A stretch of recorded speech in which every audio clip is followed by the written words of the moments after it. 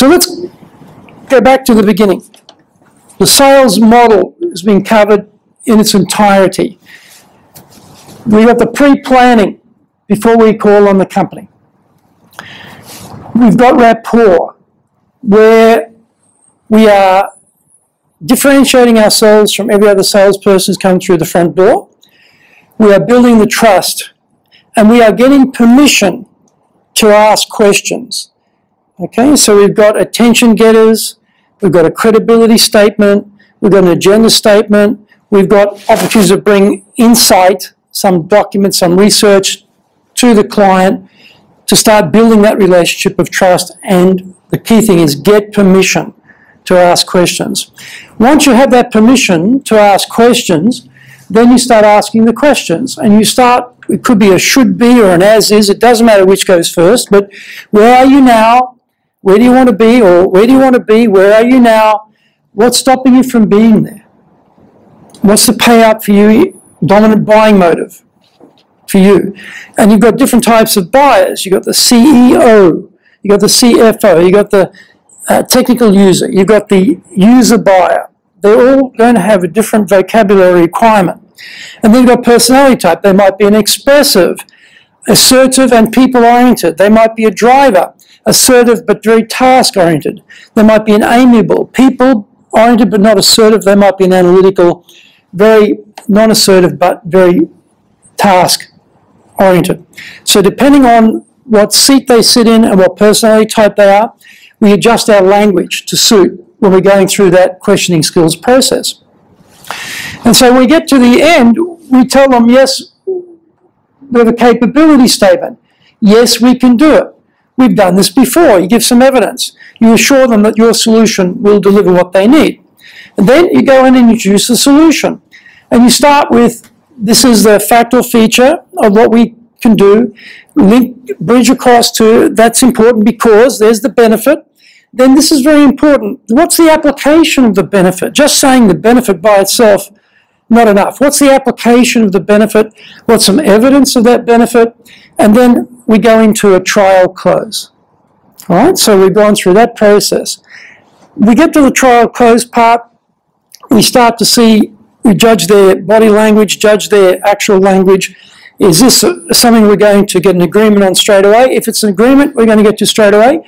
We go straight into a values summary, where we talk about, you told me your primary interest was this, our solution addresses that, then paint a word picture of what success for them looks like based on your solution that you provide, and then you go straight into your commitment stage, adding no more information, but getting to an agreement and then start executing on the agreement. All right? Now, if you get to the point where they don't fully agree, they have some hesitation, they have some objection, they have some concern, then first of all, we cushion it. Okay, we don't answer straight away. They say they have a concern. We make a cushion, which is a neutral statement. We then question why they have that concern. And then we keep questioning it till we get clarity around what is the real problem. Then we go into, are there any additional things apart from that which is a problem for them? Remember that iceberg analogy, under the waterline is the real problem. We've got to get to that additional. Then we ask, is there anything else that's a concern for them? We're digging, we're digging, we're digging. And only then do we respond. Now we might deny it, we might accept it, we might flip it around, take a negative, turn into a positive. We might just ignore it. We might ask them to prioritize, which is a key area, and respond to that. We get into that response, and we have clarified that we've actually answered their concern. We go into trial close again. If we get a positive, then we go straight into value summary. We go into the closing, one of those closes, direct close, alternative choice, minor point, etc. that we did before, and then go into execution of making it happen. If you still get a concern, go back, question it. Why is this a concern? Go back to the objection handling. So you keep repeating that process till you get to a point where this is not a buyer anymore, and you should leave this situation and go and find someone who is a buyer, or you get a yes. Now, anytime anyone tells you a no, question it, doubt it. Right? It might be a no today, it doesn't mean it's a no forever. In some of the role play that you did, the no actually turned out to be a no at this point in time for budgeting reasons. It's not a no forever. Right? So you've got to really understand, is this a no forever or is this a no at this particular point in time? Okay? And that's the entire sales cycle, and then you get into the follow-up stage where you're delivering on what you said you'd do. And you're keeping in touch with the client and looking at things that are making sure that things were delivered on time in the way the client wanted it and checking that they're happy with that. Right?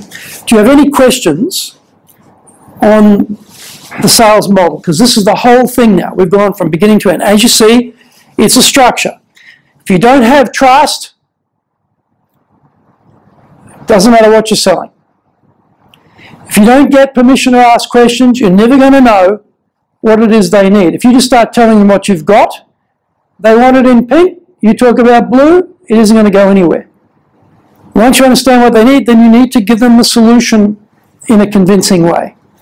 Having given them the solution, you need to know, is there any concerns, anything you haven't addressed, get that out of the way, and then get them to agree, and then do the follow-up. So that's the process.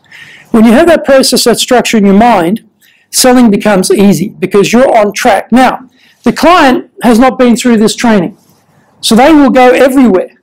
They will not follow this process. The conversation will not follow this process. It's a bit like that role play you just did then. It went all over the place, right? That's okay. That's life. Your job, though, is to bring it back. It can go off on a tangent. You've got to bring it back. No matter where you are in this cycle, the only place you can probably jump is from solution to commitment if there's no objection.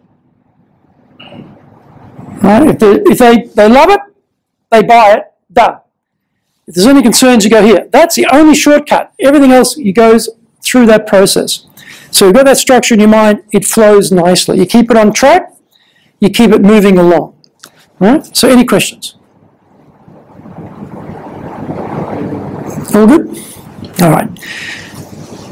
So you've done the complete course now for Sales Advantage.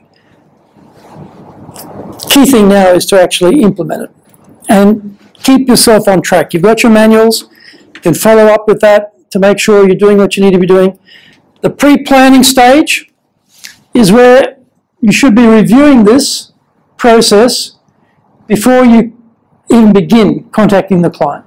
If you do that every time, then you will always be on track. You won't be stuck, you won't be lost. It'll flow very smoothly for you.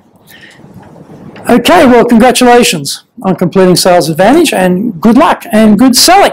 Thank you.